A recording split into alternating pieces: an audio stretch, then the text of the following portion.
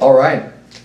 Now, in the book of Acts, chapter number 6 here, let's start reading in verse number 1. The Bible says, "And in those days, when the number of disciples was multiplied, there arose a murmuring of the Grecians against the Hebrews, because their widows were neglected in the daily ministration." So what's happening here is, the church has grown by leaps and bounds. The church is just expanded. Up to this point, up to Jesus Christ, the nation of Israel was the lighthouse. The nation of Israel is where God was revealing His Word. They had the temple, they had the tabernacle, and it was kind of centralized. Like the things of God were centralized in that nation, in His chosen people that He chose to reveal His Word through and to do this stuff. Now, we know that a lot of people had come from other places and they became Jews. They became proselytes. They believed on the Lord and they were not excluded. They were allowed to come in and believe on God and get saved. And they did that. But see, all the teaching and everything was really just heavily located still, like physically within that realm. Well, after the resurrection of Christ, they were taught to go out then unto the Gentiles, and that the Gentiles then were going to be preached the word, so that they didn't just keep everything focused like in Jerusalem. They didn't just keep everything in one place. They went out, and now they were starting to and just bringing everyone in, and they were going out, and the word of God really spread abroad. It wasn't just kind of confined to that one area. So what's happening here now, because this is a new thing, the church is growing. There's a lot of growth, a lot of things going on.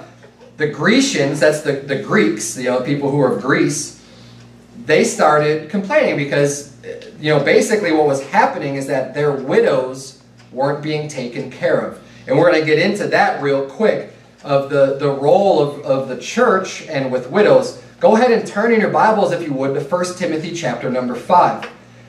Now I'm going to read for you from James, at the end of James chapter 1. The Bible reads in verse 26, "If any man among you seem to be religious, and bridleth not his tongue, but deceiveth his own heart, this man's religion is vain. Pure religion and undefiled before God and the Father is this, to visit the fatherless and widows in their affliction, and to keep himself unspotted from the world." So pure religion, the Bible says, if you have good religion, if you have pure religion, it is to visit the fatherless and widows in their affliction, and to keep yourself unspotted from the world. One of the jobs of the church is to take care of widows. And this is what they were complaining about in Acts chapter, in verse number 1 of chapter 6, is they're saying, look, the Greeks that became part of the church, they're believers, they became part of the church, they're complaining because they're saying, hey, wait, nobody's taking care of our widows. Which would lead me to think that the Jews' widows probably were being taken care of, but it was just like the Grecians. The Greeks saying, hey, well, what about us? Like our widows are here, they need to be taken care of too. And you could kind of see how this would happen with that being new, like kind of going out to the Gentiles and this massive growth, and there's all this stuff going on. Something like that's being overlooked. Now, this is something that the church is responsible for, and churches have always been responsible for, something that God has put this burden on the church to take care of widows now. But there's requirements for that too. It's not just any widow. And we're going to see, if you're in 1 Timothy chapter number 5, I think that's where I told you to go, 1 Timothy chapter number 5. Look at verse number 3. The Bible says, "Honor widows that are widows indeed." He's going to explain what that is. What is a widow indeed? "But if any widow have children or nephews, let them learn first to show piety at home and to requite their parents, for that is good and acceptable before God. Now she that is a widow indeed and desolate trusteth in God, and continueth in supplications and prayers night and day." So he's saying first, in verse number 4, he's saying, look, first, if any widow, if you have children, if you have nephews, if you have family, basically, the family's supposed to take care of you. That's first. And God put that first. He said, look, your family, that's who takes care of you. That's who's supposed to support you in time of need. If you have a relative, someone in kind of your immediate family, or your first extended, it goes into nephews, aunts, uncles, people like that, your parents, your children, you need to take care of them. You need to be responsible and take care of your family when they have times of need. If you have, an aunt or someone, someone else in your family that's widowed and they need help, they can't work, they can't support themselves, you're supposed to take care of them. Grandparents, take care of them. That's your job as a family member. That's what we're supposed to do. But this is talking about, okay, you don't have any family. There's a lot of people like that. There's a lot of women, especially widows. I mean, typically they're older. They're not able to do any, they're not able to really support themselves very well. And maybe their husband had died, and he was a breadwinner, as it should be, and they need help. And then the Bible's saying here in verse 5, it says, now she that is a widow indeed and desolate, meaning she doesn't have anybody, trusteth in God, and continueth in supplications and prayers night and day. So someone who's a widow indeed is going to be one that trusts in God, is what he's saying. Like, this is what I mean by widow indeed. They trust in God and they continue in supplications and prayers night and day. They're faithful to God. They're going to be faithful to church. They're going to be listening to these things and obeying God. And that's basically how they're living their life. It says, but in verse 6, but she that liveth in pleasure is dead while she liveth. And these things give in charge that they may be blameless. But if any provide not for his own, and especially for those of his own house, he hath denied the faith and is worse than an infidel. So again, he goes back to saying, look, widows that have family members, widows that have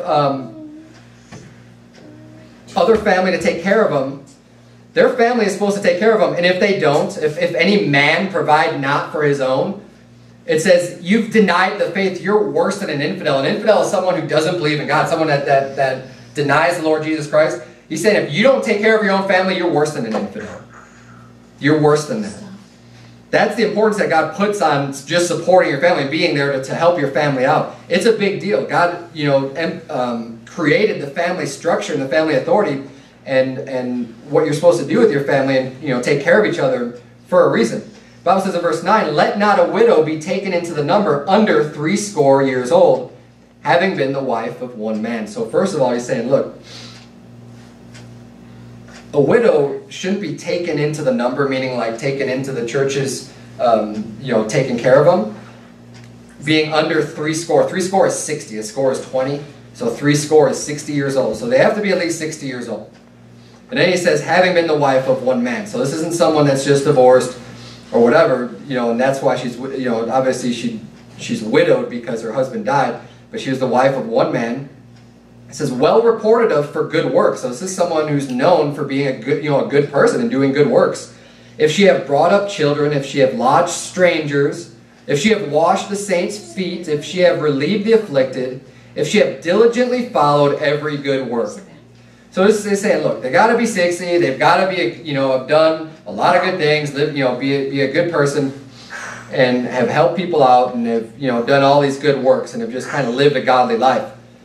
And then it says in verse 11, but the younger widows refuse. For when they have begun to wax wanton against Christ, they will marry, having damnation because they have cast off their first faith. And withal, they learn to be idle, wandering about from house to house, and not only idle, but tattlers also and busybodies, speaking things which they ought not. So he's saying, look, basically, this is what's going to happen. He said, the younger widows, you refuse them because what's going to happen then is that they're going to just learn to be idle. You're going to be taking care of them. They're not going to marry anyone. They're just going to they're going to have idle time. They're not going to have anything to do, and they're just going to learn to be busybodies. They're going to learn to be getting in other people's business and just gossiping and just talking about other people, and then that's what they do with their time, speaking things which they ought not. That's why the Bible's saying the younger widows, they're supposed to just get married again. Find another husband, get married, bear children, guide the house, and do all the things that a woman is supposed to do, especially a younger woman. And he says, and that's why he says in verse 14, I will therefore that the younger women marry, bear children, guide the house, give none occasion to the adversary to speak reproachfully. For some are already turned aside after Satan. If any man or woman that believeth have widows, let them relieve them. And let not the church be charged, that it may relieve them that are widows indeed. So here again we see, look, if you have widows in your family, take care of them. The church doesn't need to be charged for them. But the church is responsible for those. They don't have family. They have no one to take care of. They live a good life, and they need someone to help them out. And that's exactly what the church is for, and that's exactly what our church is going to do too. We'll help widows who are widows indeed, but we're going to refuse the younger ones. We're going to, this is a guideline that's given out to us I mean, this is the instructions to Timothy on how the church is supposed to be operating. So we see here a little bit, you know, this extra support, a little extra evidence, and just try to show you what's going on here in Acts chapter 6. Because it was the church's responsibility to take care of these widows. Now let's go back to Acts chapter number 6, where I keep reading here in verse number 2. It says, "Then the 12 called the multitude of the disciples unto them and said, It is not reason that we should leave the word of God and serve tables. Wherefore, brethren, look ye out among you 7 men of honest report, full of the Holy Ghost and wisdom, whom we may appoint over this business." So here we see, okay, there's a problem in the early church.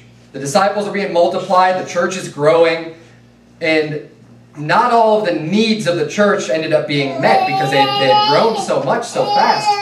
And it's evident here that the 12 apostles were primarily the ones responsible for running the church, for making sure that things operated smoothly in the way that they were supposed to within the church, because it says that the 12 called the multitude of the disciples unto them and said, "It is not reason that we should leave the word of God and serve tables." So they're saying, look, we need to keep doing the things that we were doing. Now this work of taking care of the widows, it's an important work. It needs to be done. They recognize, look, this needs to be done. But that's not the job that we're going to be doing. We're going to continue to keep ourselves under prayer and to doing the work of the ministry. That's what we're going to keep on doing. We're doing a good job.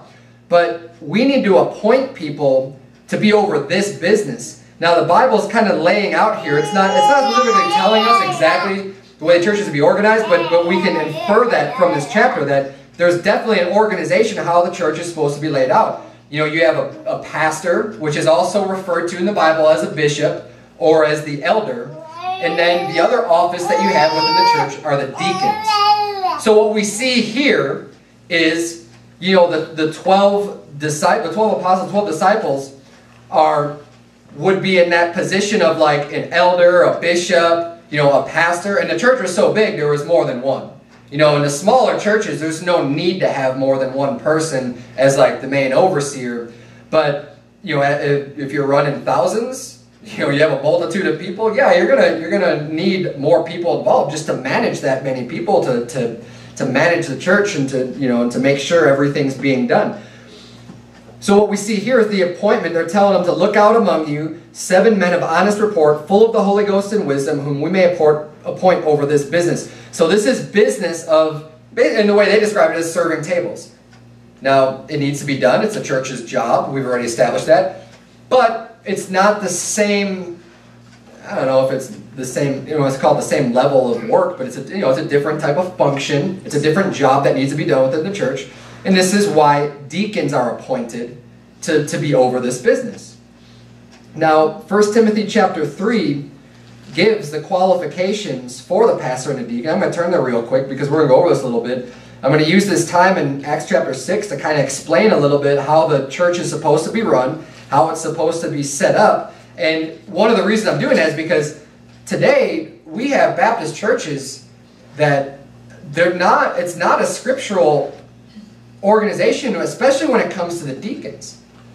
And part of the reason for this is because churches have kind of patterned themselves off of our worldly government, our worldly system, and the Constitution, and kind of the way things are, where the deacons are more of like a board, and they kind of like vote on things, and they're like the legislative branch, while the pastor is like the executive branch, and like they're the figurehead. But the deacons like vote on stuff, and they're the ones that kind of make all the decisions in the church. That's not the way that the Bible lays out the roles and the functions within a church.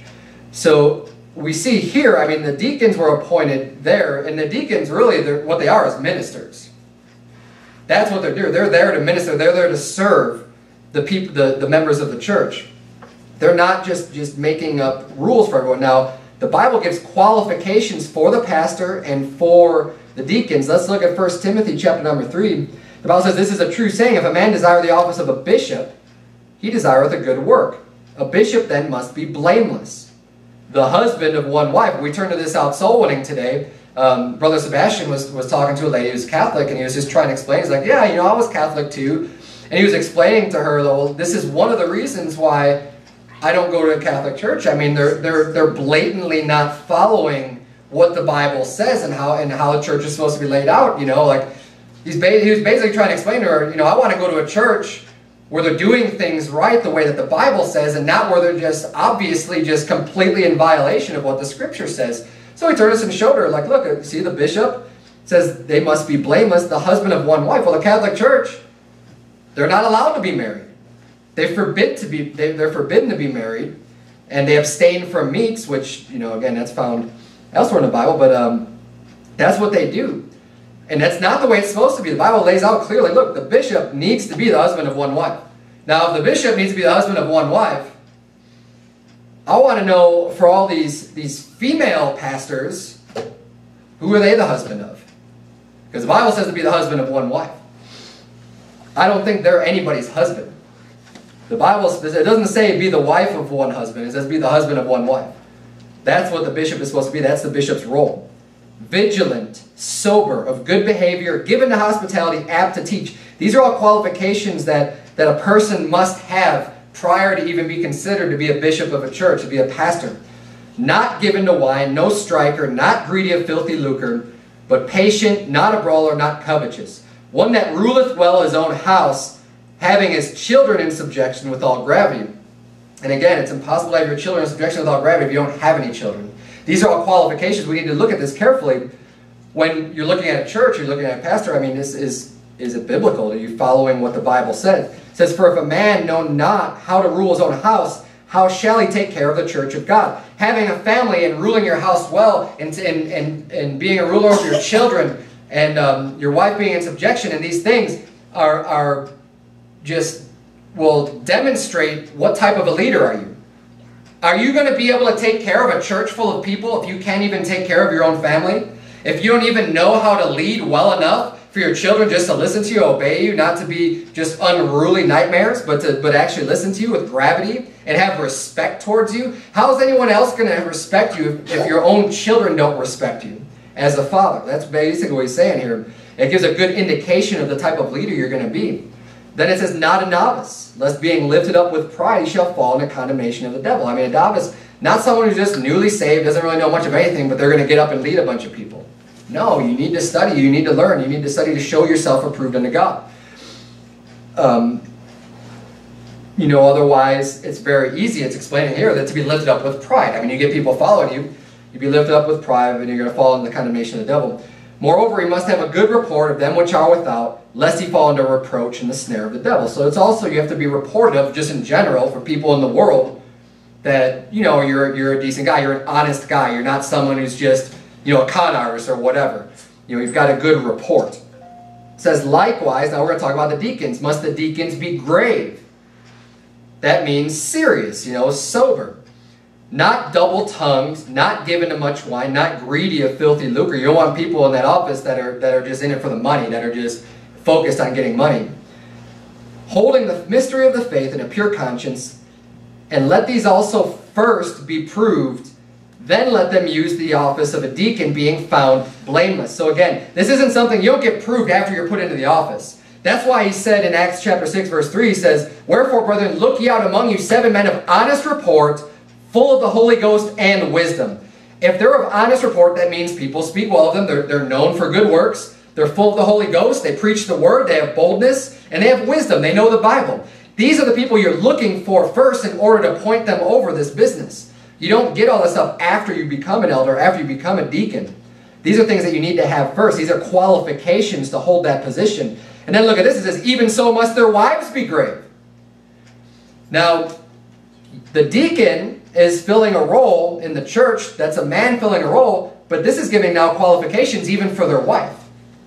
So you might have a man in the church that fits these qualifications. But I'll tell you what, if their wife is not grave, if their wife is a slanderer, if their wife is not sober or faithful in all things, that person shouldn't be a deacon.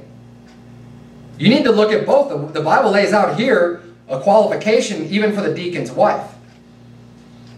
It says, let the deacons be the husbands of one wife, ruling their children in their own houses well. So again, a deacon, just as in a bishop, they need to be married. They need to have children. This is someone that you're looking out in order to put over this role. It says, for they that have used the office of a deacon well, purchase to themselves a good degree and great boldness in the faith which is in Christ Jesus.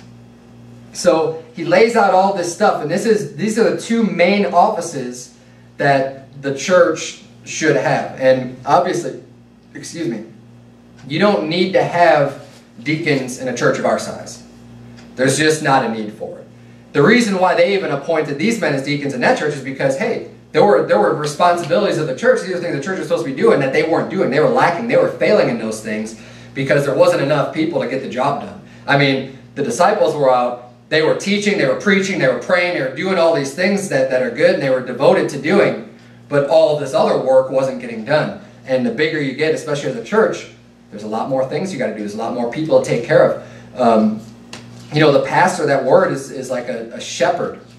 That's someone who's supposed to be looking over the flock. So my job as pastor, I'm not just someone who comes up and preaches and teaches the Bible, although that is important. That's definitely something that I do.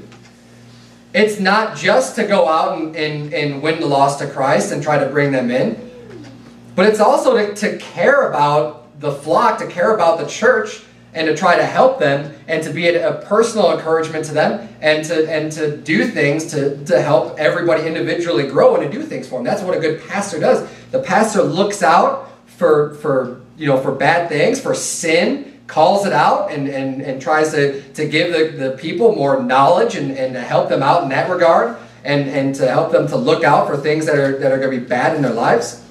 But you know, these are and there's certain qualifications that must be met in order to make that position. Now, obviously the bigger a church gets, the more you have need for these people to step up and do this kind of work. And you notice too, they're looking for men of honest report, full of the Holy Ghost and wisdom. This isn't just some meaningless job. Okay, a lot of times when you read that, you know, it's not reason that we should leave the Word of God and serve tables. To make it sound like it's nothing, like it's just meaningless. Like, oh yeah, we're just serving tables. Because it's not. It's not just. It's not exactly what the disciples were doing, but it's not meaningless. It's really important because, I mean, those people matter. Those widows matter. They needed help. They needed to be taken care of, and that's the function of the church. Now, it's also important to understand this too, especially within church and within different churches, that different people perform different functions. Go ahead and, if you would, turn to 1 Corinthians chapter number 12. 1 Corinthians chapter number 12, because we're going to read here about some different functions that you can play, that you can have, and different roles that you have in the church. And 1 Corinthians 12 does a really good job of explaining that. Look, just because they're different doesn't make one superior to the other. A lot of people, and as you grow in this church, there's going to be different things. There's different skills that you have. There's different things that you're apt to do, and things that you're good at. And that is just, whatever that is, whatever talents you have, whatever God has blessed you with, use that to be an asset to the church. Bring that to glorify God. I mean, the pastor doesn't have all of the skills that's needed for everybody and for everything to operate. I have certain skills that God has given me. I believe that God has given me an ability to teach, an ability to do some other things, which is why I'm in this specific role. But there's lots of other roles to take within the church besides just being a pastor. I mean, we need someone to be able to play the piano so that we can also add instruments and add music into our singing praises unto God. That's one role in the church that can help. I mean, you can look at that one individual and be like, oh, all I do is just play the piano. Hey, that's a good function. And let's look and read here in 1 Corinthians chapter 12, because this explains this better than I could explain it. God's Word. 1 Corinthians 12, look at verse number 4. It says, now there are diversities of gifts, but the same Spirit. So there's lots of different kinds of gifts, but it's all coming from the same Spirit. Verse number 5, and there are differences of administrations, but the same Lord. And there are diversities of operations, but it is the same God which worketh all in all. But the manifestation of the Spirit is given to every man to profit withal. For to one is given by the Spirit the word of wisdom, to another the word of knowledge by the same Spirit, to another faith by the same Spirit, to another the gifts of healing by the same Spirit, to another the working of miracles, to another prophecy, to another discerning of spirits, to another diverse kinds of tongues, to another the interpretation of tongues. But all these worketh that one and the self same Spirit, dividing every man severally as he will. So we listed off all kinds of things here, whether it be, being able to speak other languages, being able to heal people, faith, knowledge, wisdom, all these things. God's given these to different people. He's given these different abilities and different skills to different people, but it's all from the same Spirit. It's all from God, and it all comes from the same Spirit. He's given it to us. It says, dividing every man severally as he will, and according to God's will, he'll divvy up those different gifts and different talents of people. It says, for as the body is one, and hath many members, and all the members of that one body being many are one body, so also is Christ. So he's saying, look, our physical bodies have many members. You have fingers, you have toes, you have elbows, arms, a head, ears, eyes, nose, everything. All of these different parts, they're all individual members, but they come together to make up one whole. And this is what he's referring to. He said, this is even as, so also is Christ. So he's saying, look, there's many members that to Christ's body, and they're members individually, but they come together to make one whole. Verse 13, for by one Spirit are we all baptized into one body, whether we be Jews or Gentiles, whether we be bond or free, and have been all made to drink into one Spirit. For the body is not one member, but many. If the foot shall say, because I am not the hand, I am not of the body, is it therefore not of the body? And if the ear shall say, because I am not the eye, I am not of the body, is it therefore not of the body? If the whole body were an eye, where were the hearing? If the whole were hearing, where were the smelling? But now hath God set the members, every one of them in the body, as it hath pleased him. And if they were all one member, where were the body? But now are they many members, yet but one body. So we're saying here, look, just because it says the foot, because I'm not the hand, I'm not of the body. Like just saying, well, I'm just a foot. I'm not part of the body if I'm not at least the hand. Or he's using this illustration saying, look, they all serve their own purpose and their own function. And you're all part of the body, regardless of what that function is, whether it's something that's honorable. I mean, your feet, you can look at your feet can kind of stink sometimes and they can hurt, but how important are your feet? I mean, they allow you to walk, to get to places. Now, they might not look very pretty, they might not look very nice just aesthetically, but they have a very great function. Your hands can say, oh, well, man, I can't allow you to walk and get places and do, that's really important. But you can do a lot of things with your hands. You can hold tools, you could grab things, you could, there's so many other things. So you shouldn't have this attitude, and I think one of the things he's trying to point out here is looking on some other function and being like, oh man, I'm just worthless. I've got no value to add, I'm not the pastor of the church, so what can I do? I'm not the song leader. I'm not the piano player. I'm not, whatever function. I'm not a deacon. Don't look at it that way. You have your own skills, your own ability. God has given everybody here talents and abilities and skills, and He's divided unto us as His will is these different gifts and different things that we have. What we need to do is focus on those things and use them to bring honor and glory unto God and to be part of the body as one whole. I'm going to keep reading here. It says, and the eye cannot, I'm in verse number 21, and the eye cannot say unto the hand, I have no need of thee, nor again the head to the feet, I have no need of you. Nay, much more those members of the body which seem to be more feeble are necessary. So saying, look, you can't just say, oh, we don't need, the eye can't say to the hand, I don't need you. We don't need you to be part of the body. Because what he's saying here, look, even the ones that seem to be more feeble, the ones that seem to not be that useful, are the most useful. They're more necessary. It says, and those members of the body which we think to be less honorable, upon these we bestow more abundant honor, and our uncomely parts have more abundant comeliness.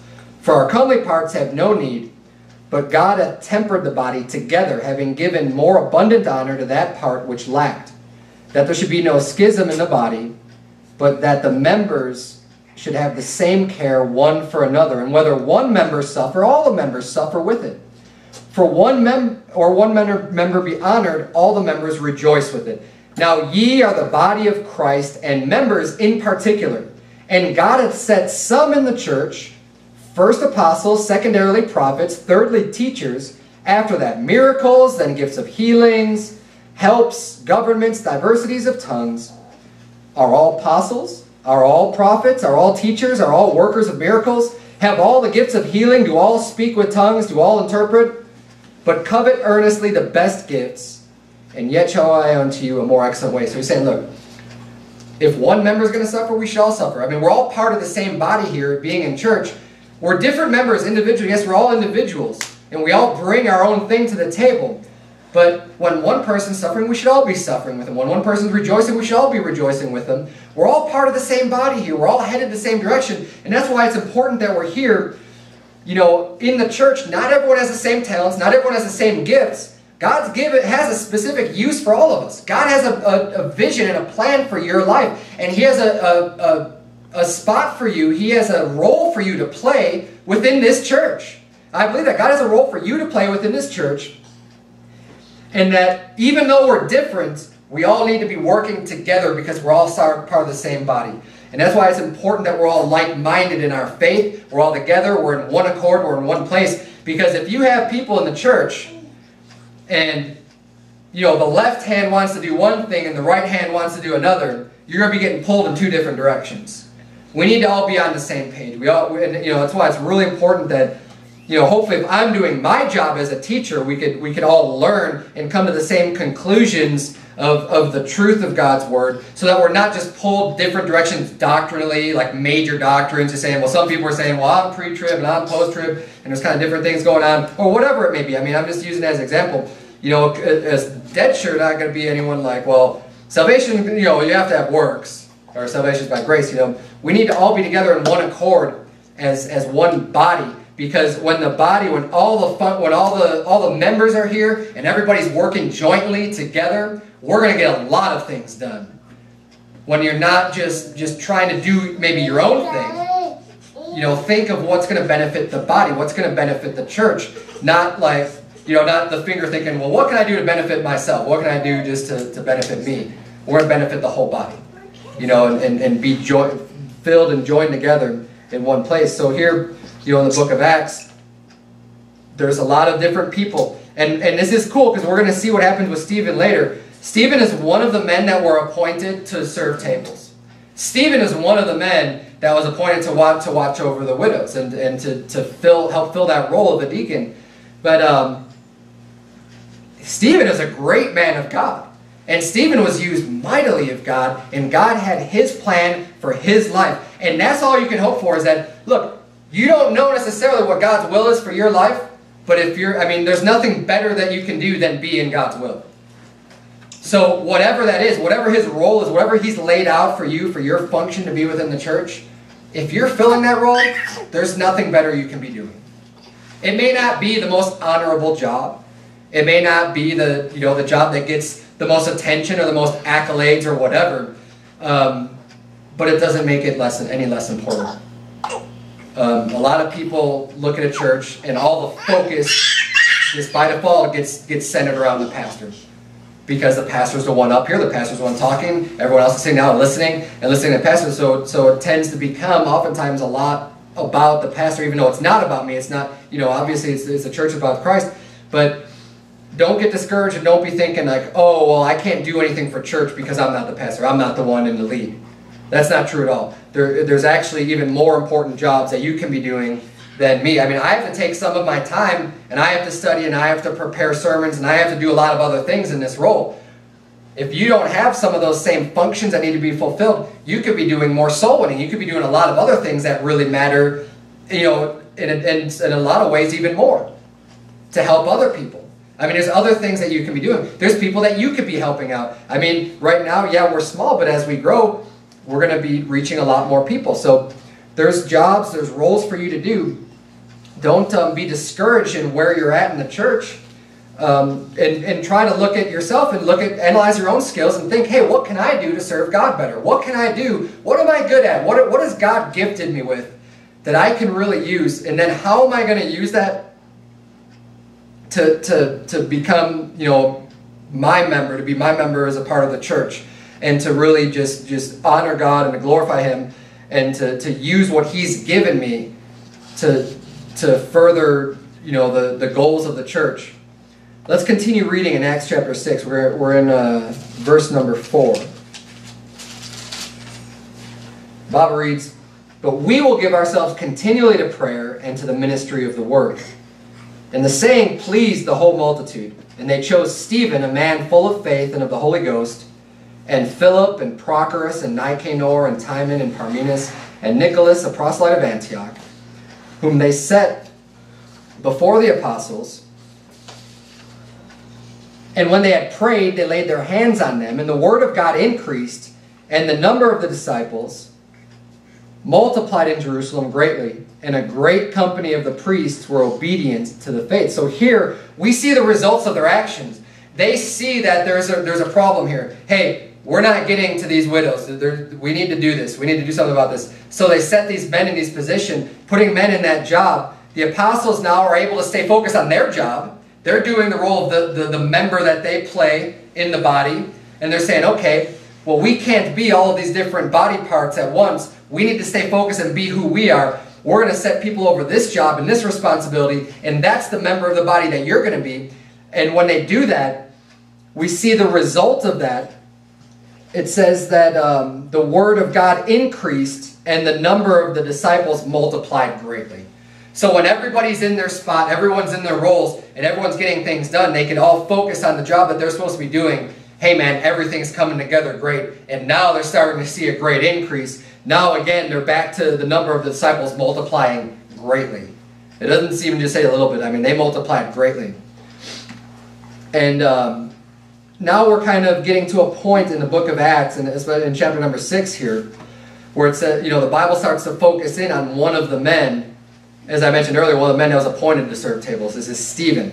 And it says in verse 8, "And Stephen, full of faith and power, did great wonders and miracles among the people." So look at this. I mean, this guy that they appointed to help the widows and to help take care of them, he was full of faith and power. This is a great man. He did great wonders and miracles among the people. This is a guy that was totally being used of God.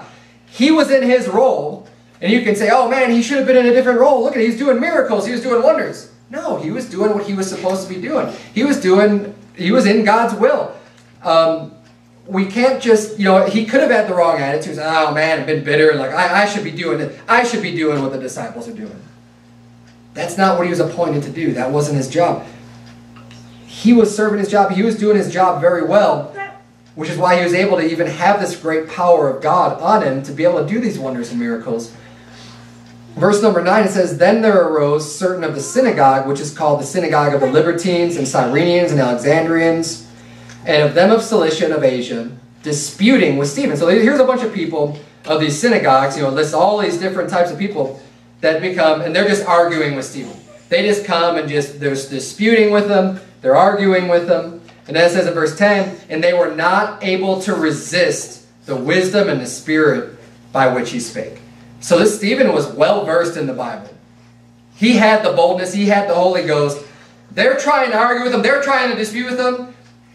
They couldn't resist the wisdom. I mean, he was just letting them have it. He was just winning all the arguments and just winning the debate and just saying, "Look, the Bible says this, the Bible says this." And they couldn't think of anything to say against him. They knew they were losing. So let's see what happens. Stephen was definitely given, I believe, the word of wisdom. And we read that in 1 Corinthians chapter 12. That was one of the gifts of the Spirit. He had the word of wisdom because they weren't able to resist the wisdom and the spirit by which he spake. But, so what happens? They're not able to argue with the truth. So what do they end up doing? Look at verse 11. It says, "Then they suborned men, which said, we have heard him speak blasphemous words against Moses and against God." So suborned means like they hired, or it's hired, but like they hired them to do nefarious things. I mean, they basically got these guys, they convinced these guys, they persuaded these guys to lie about Stephen. They can't answer him. They can't resist the truth. They have nothing to say against him. So what do? They just have to go and get someone to just lie about him. Verse number 12, "And they stirred up the people and the elders and the scribes and came upon him and caught him and brought him to the council." So they go arrest him. They stir, they get everyone mad. They make a big fuss over Stephen and set up false witnesses which said, This man ceaseth not to speak blasphemous words against this holy place and the law. For we have heard him say that this Jesus of Nazareth shall destroy this place and shall change the customs which Moses delivered us. Again, man, that sounds real familiar because those are the same exact lies that they tried spewing against Jesus Christ himself. They set up false witnesses. They suborned men to do this because they could not resist the wisdom. They had to resort to lying. They couldn't beat him with the truth. They couldn't just argue with him. They couldn't trick him. They couldn't deceive him. They had nothing to say, so now they just have to lie. That's what they resort to. There's nothing new under the sun, and this is a very common practice. So prepare yourself for it. You see it happen over and over again. It happened to Jesus Christ. It happened to Stephen. And I'll tell you what, if you preach the truth boldly and for long enough, it's going to happen to you too. People are going to just start lying about you. People are going to start bringing railing accusations against you. It happened to my former pastor all the time, Pastor Anderson. There's even a guy that's been trolling the Word of Truth Facebook page. And he's just been posting stuff. And it's completely ridiculous. But I thought about this as I was reading this chapter because they've got nothing to do. They can't actually argue the Bible. They can't go and say like, oh, you know, based on the words that's coming out of his mouth. They can't just say, well, this is wrong, this is false. You know, this is a false doctrine because, well, you know, lay out an argument and say that's why. You have people that just have to resort to just making up accusations and lying and just making stuff up. So what this guy's doing, he's gone on the Word of Truth page, and he posted this meme, this picture, right, where it shows like it.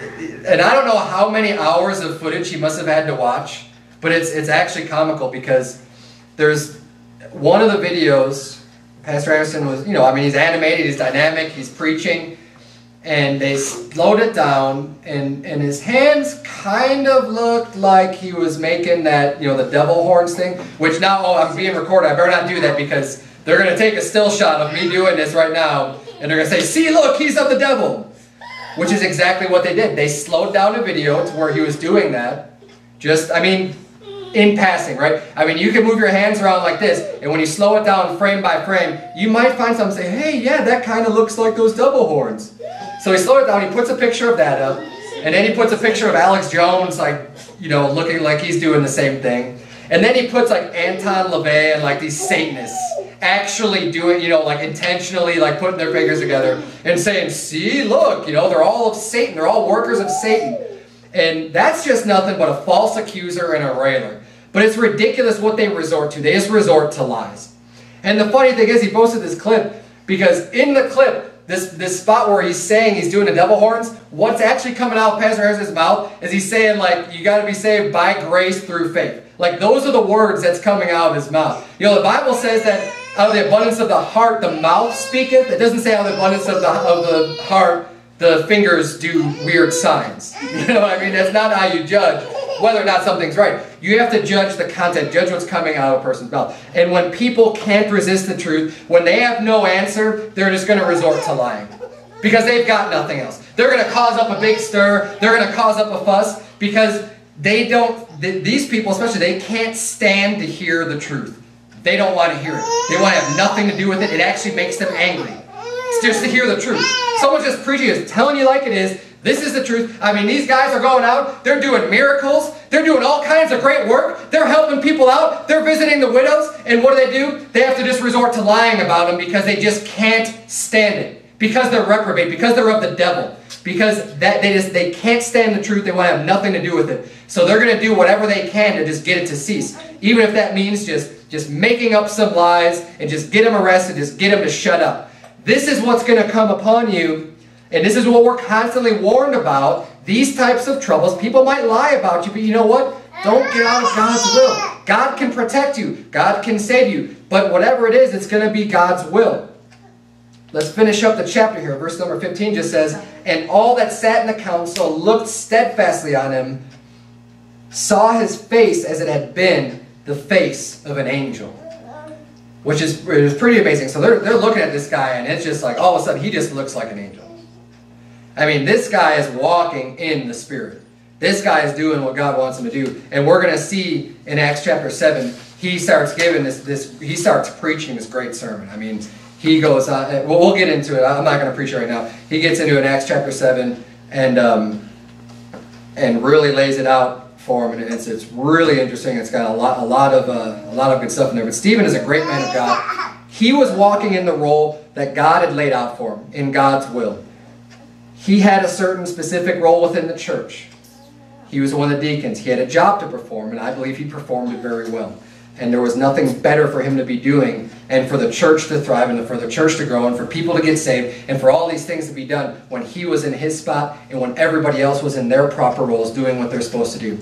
And you say, Pastor Berzins, I'm in this church, I don't know what I'm supposed to be doing.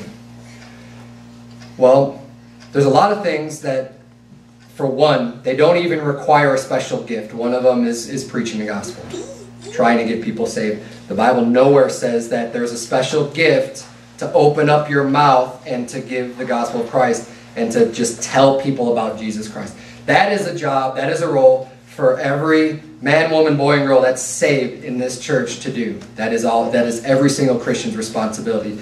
That is a great place to start.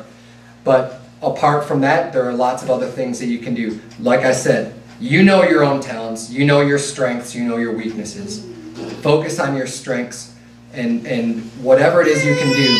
I mean, ministering to other people and helping other people out are a great thing that you can do within the church. Someone else might have a need that you can help. I mean, if there was a mechanic in here, which I don't think there is, but if there was a mechanic in here who's really good with his hands and understands cars and understands how to fix them, and there's another person in the church, they're having car problems or whatever, you can offer to help that person out. You know, I mean, I'm good with computers.